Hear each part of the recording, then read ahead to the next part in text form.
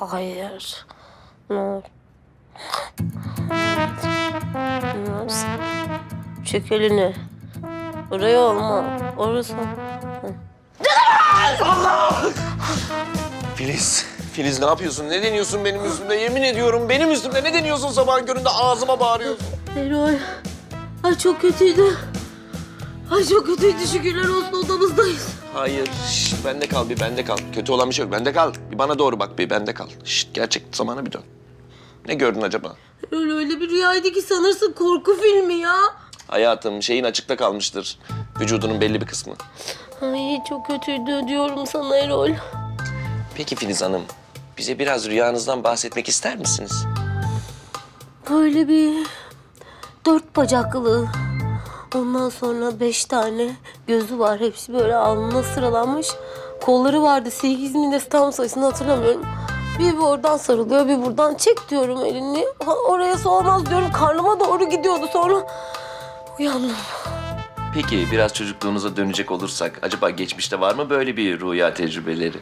Şimdi ben çocukken bir keresinde böyle pastalı bir canavar görmüştüm pastadan. Kocaman böyle. Hayatım sen aklını mı yedin iyice gebelikle? Pastalı yaratık canavar neymiş? Allah'ını seversen bilinçaltını şu anda kusuyorsun yüzüme. Erol, Efendim? hissediyorum. Bu kötü bir şeye işaret. Hayatım bak gerçekten ben hissetmiyorum. Ben bunu hissetmiyorum. Ne olursun kaygı yapıyorsun. Bak Lale'nin durumuna üzülüyor olabilir misin biraz? O da sende kaygı bozukluğu mu yarattı? Ha?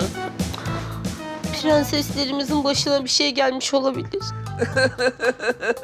Kız senin prenseslerine ne olsun? Tacı düşmüştür onun. Tak yerine. Erol, gülüyor muyum ben?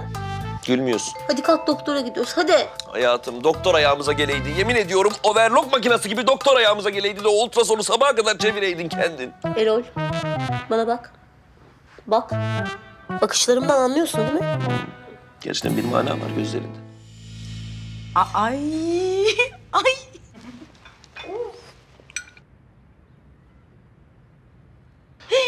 Hayırdır Betül? Ha gene çok mutlusun da. Hem de kahvaltı etmeyip tablete bakıyorsun. Acaba neden çok merak ettim. Aşağıda neden bu kadar uzun bir soru sorduğunu hiç anlayamadım ama yani hiç umurumda bile değil. Çünkü keyfim gerçekten bu sabah çok yerinde. Ne yapıyorsun sen? Tatil planı mı yapıyorsun? Ay o da çok iyi bir fikir olabilirmiş Şadi. Ay yok tatlım ben bir ada bakıyorum. Ada satın alacağım da. Ada mı satın alacaksın? Hı? Al Betül. Lütfen o adayı al Betül. Ve git o adada tek başına yaşa Betül. Lütfen. Ay yanılıyorsun Şadi. O adaya giderken yanıma 3 şey alacağım. Şadi. Hiç mi kurtuluş yok ya? Asla Şadi'cim. Forever together. Ne kadar iyi bir aksanın var Betül. Gerçekten mi? Hadi günaydın hoppala. Günaydın çocuklar. Ay hadi. Hemen bir şeyler atıştırmaç. Ondan sonra da kaçmaç. Hayatım nasıl atıştırmaç kaçmaç? Hadi lütfen gidelim acele ettirdin zaten. Şu anda paniğim orta derecede. Yani önce yemeç, ondan sonra doktor. Doktor? Ne oldu çocuklar? Şadi? Ne oluyor yavrum? Gene mi doktora gidiyorsunuz? Ha bak babacığım sağ ol babacığım. Soruyu görüyor musun? Gene mi daktır? Demek ki ne kadar daktıra gittiğimizin babam da farkında. Anneciğim, babacığım şimdi ben böyle bir kabus gördüm.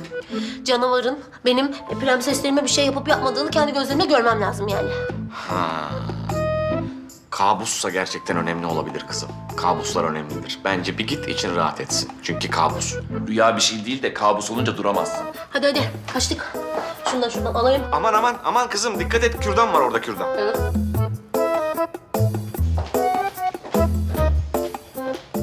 Kürdanla yemeğe kalktı. Sekreterime acil demişsiniz ama umarım ciddi bir durum yoktur. Yok o kadar ciddi bir durum yok. Da rutin işte kaygı bozuklukları hocam. Sen nereden biliyorsun peki ciddi bir durum olmadığını? Nereden bildin yani? Hayatım niye ciddi bir durum olsun? Allah göstermesin, başımıza vermesin. Salma evrene öyle şeyler. Peki nedir sorunumuz? Rüyalarım doktor bey. Rüyalarımdan çok şikayetçiyim yani.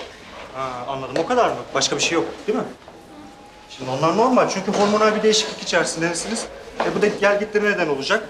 Yani kaygılar yaşayabilirsiniz, sorun yaşayabilirsiniz. Bunlar çok normal. Yine de söylediğim gibi temkinli olmak lazım. Çok da panik yapmamak gerekli. Normal tabii hocam. Hormonal gebelikler bunlar. Ama Lale'ye çok üzüldü. Lale'ye benim kelebeğim çok parçaladı içini. İçine attı, bilinçaltından Freudiyen rüyasına yansıdı. Lale Hanım'a bir şey mi oldu? Ya Erol, ben nasıl kafama takmayayım, bana bir söyler misin ya? Kankam değil mi o benim? Tam evlenecekler, her şey yolunda gidiyor, ayrılıyorlar ya. Hayatım o nasıl bir tepki ama? Bizim ayrılığımıza böyle bir tepki vermedin sen. Vermedi hocam bu kadın böyle bir tepki. Tamam anlıyorum ama bunlar da yetişkin insanlar. Lütfen kendi ayağı üstünde duran insana ne diyeceksin? Erol'cum tamam, tartışmayalım doktorcuğumuzun önünde. Tartışmayalım değil mi? Önemli değil, önemli değil. O zaman vakit kaybetmeyelim. Ultrasona bir geçelim. Bebişlerin durumuna bakalım. Nasıllar? Ay şu Charlie'nin melekleri bir görelim.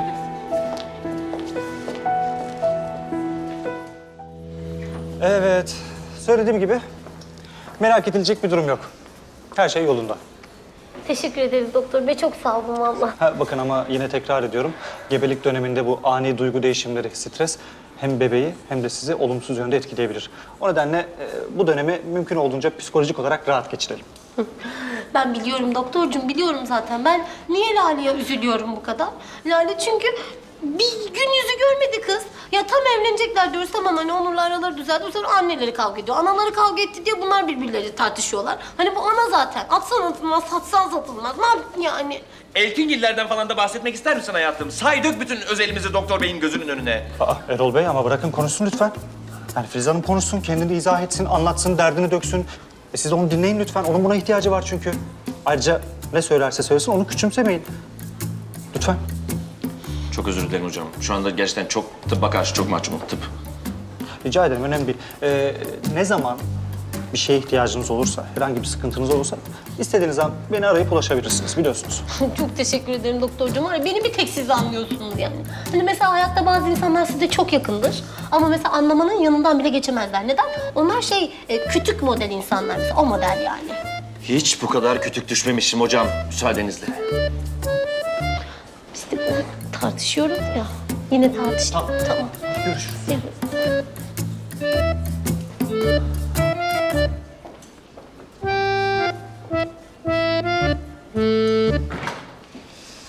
Evet hayatım.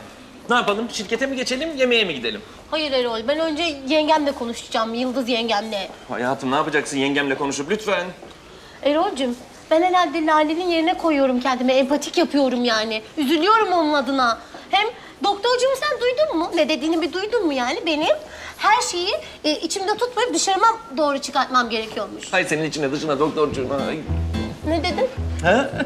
Hayatım gitmeyelim ya. Bizim derdimiz bize yeter, gitmeyelim. Erol, bencilsin. Öf, yengem gibi konuştun. Ayrıca bencilım. Biz ailecek bencilız. Kütük Los Angeles. Rahat ol yani, rahat. Sal gitsin. Sana da tavsiye ederim. Saçma saçma konuşma Erol ya. Ben gelmişim 20 yaşıma değil mi? Bu yaşa kadar bir karakterim var yani. Nasıl değişeyim? 20 yaşına. Yavaş. Nasıl yavaş? Yavaş daha var. Kız 20 yaşına. Sen reşit oldun mu ki? Gün aldın mı 18'den? Çılgın. Neyse tamam Erol, çok gülemiyorum yani. Şu anda sinirlerim bozuk. Sen gelmiyorsan ben kendim gidiyorum. Ben gelmiyorum ama beraber gidelim. Gel. İçimdeki aşk esir almadan durmalıyım. Gülümse hadi karanlıklardan çıkmalıyım.